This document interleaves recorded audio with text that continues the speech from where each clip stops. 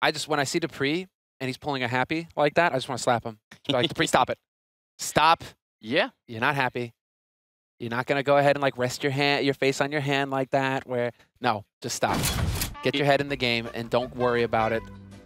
Or the giant chicken will come after you. Exactly. And you get stomped into the... This is true. Look, for one thing, right? It obviously impacts yourself. You know, you sort of bring yourself down a bit, but it also matters for your teammates. If they glance over and they see that you are sort of slumped over and you really defeat